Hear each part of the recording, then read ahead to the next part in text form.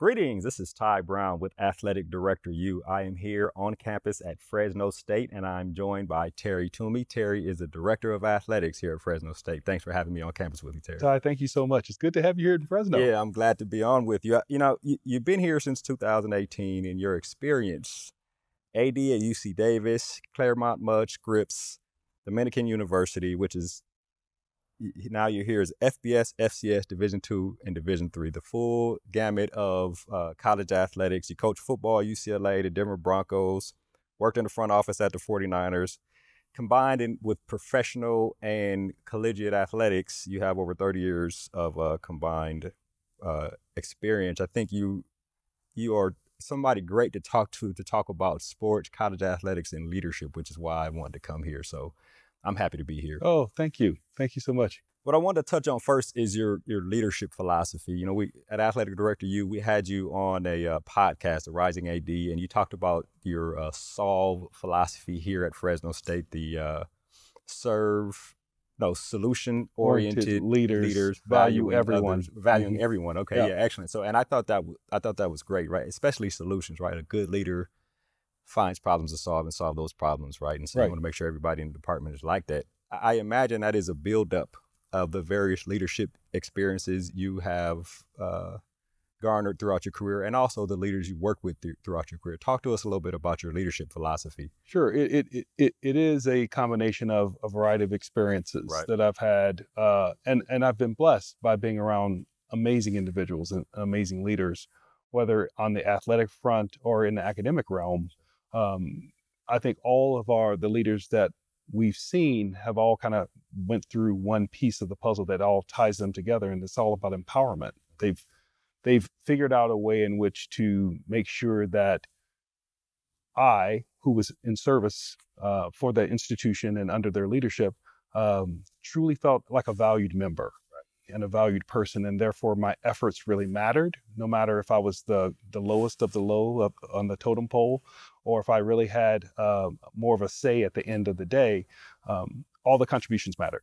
And so therefore that's where I think that combination of experiences have led me to that solve principle and how I try to lead my team here at Fresno State. Right. Now, you've worked with a number of different people when you're in those leadership roles. I wonder if you have seen some of the people you work with go on to take on some of your philosophy in terms of leadership, or even here at Fresno State when you talk about the solve. I do feel as though, I wouldn't say brilliant minds or great minds. I don't put myself in that category, but I will say that I think there is some familiarity as it relates to what you see and what you garner. Great coaches and great administrators, we all kind of borrow from each other, and so I am not afraid to say I borrow from some of the greats here in ADU, quite honestly. I really feel as though this venue gives you so much great information. So I'm constantly looking for new answers and new ways to think about things and view them. So yes, I think I've been blessed, but I think I've taken more than I've given for sure. Working for Bill Walsh at the 49ers, working for the great Terry Donahue at UCLA as not only a player but also as a coach, really has made me better and helped me better serve. But great Julie Holland, who's the women's athletic director at UCLA at the time when I was a student athlete, learning from her. So there's just so many different people. I am a believer in learning people's philosophies, adjusting it, and making your own. I have a saying that I say at the end of all podcasts and videos, and it's my leadership philosophy. It's that the role of a leader is to create and maintain an environment that people want to be a part of. And I actually got that from an old coach, who was a high school football coach in Minnesota for almost 60 years, named Ron Stolsky. And I heard him say it one time, and he and I had a conversation about it, and it just made sense to me, right? And no matter where you are as a leader, you want to create and maintain an environment that people want to be a part of. And it sounds like that's what you're doing here and what you have done in other places. And some of the leaders you mentioned, that's what they've done too.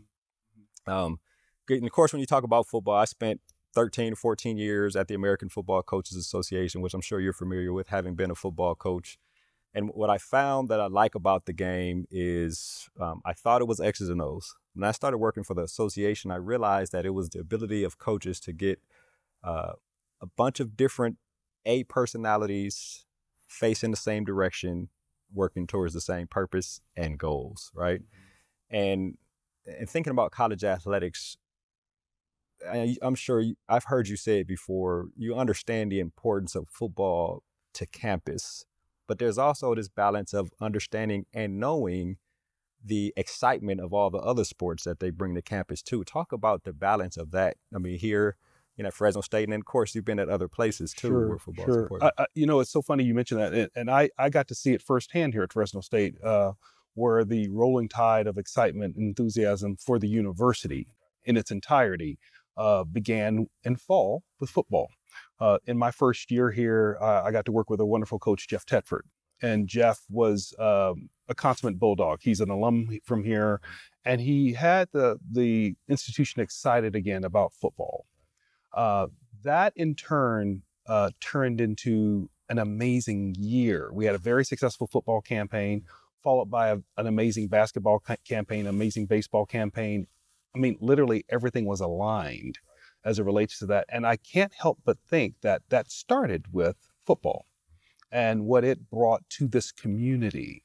I think the great thing about football is the fact that not only is it a great sport, but I don't think there's another, endeavor where you literally can bring 40 to 50,000 people together at one point, all moving in the same direction, and basically saying, I am here to support these young people, this university, this community. Right. And I think that's what we do really well here at Fresno State. That's one of our, I would say the hallmark of being a Bulldog is our community. And we talk about the red wave and what the red wave means. That's truly what it's the epitome of this community. And that all kind of resonates in football. But I would be the first to say, and I think all of our other coaches feel this way as well, they feed on that, and their success, really does help support that whole initiative. So I love the fact that, perfect example, my women's softball team this past year had an amazing campaign, and they now have started us, that success that we're ending this spring with will lead us into what I think will be a great fall. So we all feed off of each other. Yeah, and there's no doubt the excitement of sports that aren't football too, right? Yeah. When you watch women's basketball, you watch softball, like you mentioned, and you watch a number of different sports that you get excited when you score a goal, you get a run, all those kind of things, right? I think people fail to understand that when you start talking about the financial aspect of college athletics. And football, and that's where football does really come into play, right? Football, not only is it the ultimate energizer for all sports, it does have tremendous financial considerations, and those financial considerations allow for or facilitate these experiences for so many others, and I think that's a I don't want to call it a burden, but that's an accountable point that I think all football people recognize and appreciate. That we love serving the university, and if football can be the vehicle for success for the university in its entirety, then let's do that. And I think it can be. I think every university that has football in its purview should see it as that type of vehicle. Yeah. You've made a number of different hires since you've been here, which are very important when you talk about college athletics, right? And the people leading the student athletes who represent your university and help to enhance the academic mission of the university. Talk to us a little bit about your hiring philosophy. Of course, Jeff Tedford left, and he was a veteran guy, alum, like you said, and had success at other programs. And then you replaced him with Kelly DeBoer and the other hires that you've made too. Talk to us about how you look at somebody and analyze whether or not they would be a good fit for this institution to lead the student athletes. Sure. I think the thing is that the value principle of all of our coaches are somewhat similar in the fact that they are student centric. I wouldn't say that every decision, of course, is going to be in the, supporting whatever the students want. That's not what student-centric means. It really does mean that you are very much vested in the development of people, of these young students, in a host of different ways that have athletic components, but also go beyond their athletic endeavors. And I think every coach that I've looked at and had ability to work with, and particularly that works here, has that as their main focus. And with that, because they're so student-centric, all the different elements that we've kind of considered as being some of the things that are, I wouldn't say harming, but some of the new things that are going to be affecting our programs, whether it's name, image, and likeness, or the portal where you have all these young people who want to leave, those things get dampened a little bit when a student understands that, these people here at this institution are here for the long haul for me. They want to make sure that I am successful far beyond my playing time. And in order to do that, the first point of contact or the first person that touches their experience in their lives is the coach. So you have to have a coach who has that kind of value set. That, along with having an extremely meticulous nature and being really astute in your athletic endeavor, all those things kind of lead towards what I see as a real asset. All of our coaches are assets to this university. Right. How intense is your research process when you're looking? I mean, I guess Kalen DeBoer was kind of a cheat code, right? Because he had been here when you know him a little Sure, bit. Right? I knew him. I knew him. But just in general, other programs when you were athletics director, and even working in the front office in the NFL, sure, you have to research people that you want to make sure they're fit and they're meticulous, like you say. Talk to us a little bit about that. Sure. I think that the thing that any administrator learns after a very short period of time is you never stop evaluating coaches, whether they're yours or someone else's. So you're constantly looking at and talking about and trying to understand the entire paradigm of coaches and what they do in different areas. So you're constantly evaluating that, constantly looking at that. So the work is in depth. It is more than just talking to colleagues and having a feel. It's more than just watching video and watching how they perform. It's more than watching press conferences. It's truly trying to get the inner workings of that individual. It really is peeling back the layers to understand how this person is built and how they work and how they can work in a collective of your organization. I think you can find amazing coaches who may not be great fits. They're amazing coaches though. They just don't fit for you at that point in time at that university. Right. So I think there's so much that goes into the selection of coaches. And you're right, the research piece it starts there. It's got to be intense. Now, this is a non-athletic director experience question, but the circumstances for changing coaches, sometimes good, sometimes bad. I mean, you never know what the circumstances are, but is the hiring process something that you look forward to as an athletic director?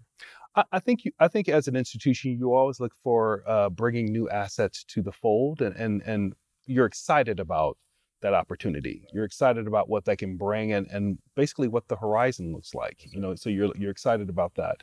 I think you also have to have extreme grace as it relates to those who are moving on in a coaching endeavor and really appreciate their contributions, because at the end of the day, as I said before, it's all in service of our students. So I think our students, you're excited about what this new teacher is going to put in the classroom. That's what you're excited about. Learning is an exciting element. And when you're in athletics, you're learning. We always say you either win or you learn. You don't lose, you're learning. Right. From that mishap which is excellent, right? What are these new teachers going to teach our student athletes? That's exactly right. Excellent. I talked to two more topics here before we wrap, because I know you got to go and I don't want to take up all of your time. The first one is when you talk about transition, right? New president here at Fresno State was a provost, I believe, before. And so you knew him. Mm-hmm. And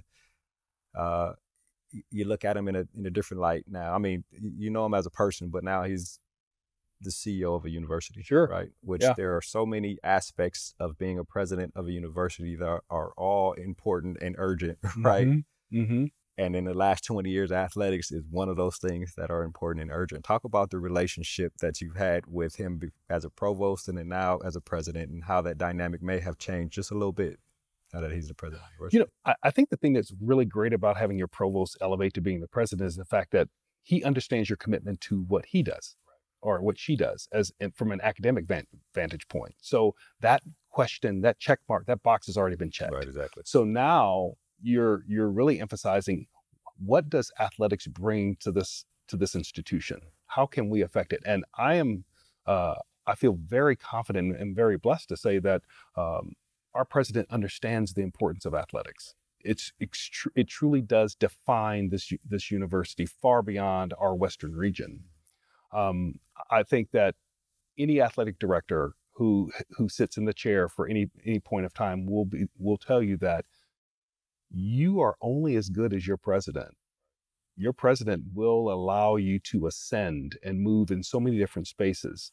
But without that alignment of president to athletic director to your coaches, it's very difficult to move the entire enterprise forward. So to have that alignment, to have a president understand what athletics can do, not only just for the university financially, but what it can do for this community and how they can engage and have a real experience for all of your students. Your students come to and they have an experience that they will remember for a lifetime through athletics. To have someone understand that truly is a blessing, and I'm fortunate to say we have that here. Yeah, which is excellent, right? Especially you know the person and they know what you value, right? And you know what they value makes it great. Absolutely. Last question here. You know, at Athletic Director U, we try to make videos that someone can watch 2 years from now and still find value in it, right? Not necessarily timely, but in the last maybe month or so, we've seen a number of people in the AD chair leave college athletics. And you'll have to educate me on this, but it seems like it's because the college athletics has a convoluted business model of nonprofit versus nonprofit. Sure.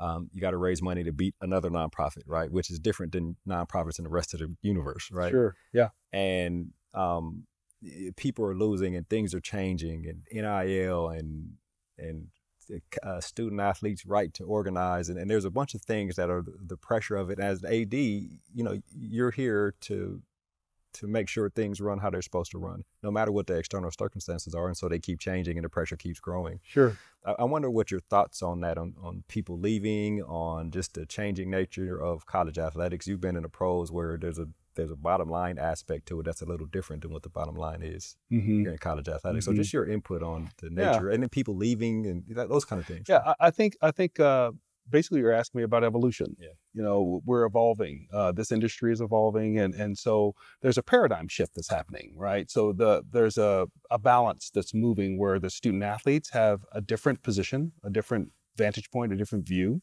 in our collective model, more in the terms of partnership. And a partnership in terms of in this educational process.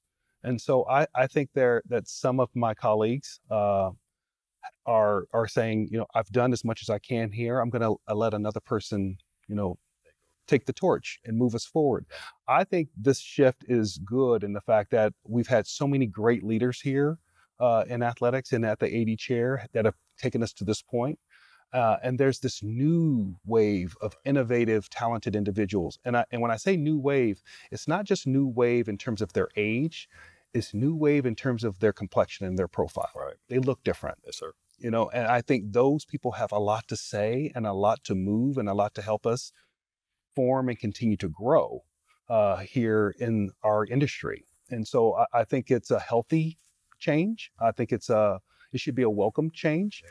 And it should be one that we should take with excitement because we're doing what we're supposed to be doing. We're educating students to fulfill their lives and be plentiful. And I think these new leaders are going to be able to open so many more doors because they think just a little bit differently than some of the ones who are departing. Exactly. And when the story is told, you want the story to be told from a number of different perspectives. Correct. So it's a richer story, right? Correct. That's the beauty of a university. You know, the beauty of a university is its diversity of thought and diversity of people. Right. I'll say one thing before we wrap. You know, your wife, Dr. Tumey. Yeah. Gave me some direction as I was applying the MBA program, so I wanted to make sure I publicly thank you and thank her. Thank you so much. Yeah, she enjoyed working with you for sure. Yeah, that was excellent. So this has been an excellent conversation, Terry. I really appreciate you joining us here at Athletic Director U. Oh, thank you for the opportunity. I so enjoyed. Always good to see you, my friend. Yes, sir. All right, thank you. That was Terry Tumey. He is the Director of Athletics here at Fresno State, and of course, I am Ty Brown with Athletic Director U. And keep in mind, the role of a leader is to create and maintain an environment that people want to be a part of. And as always, be better tomorrow than you are today.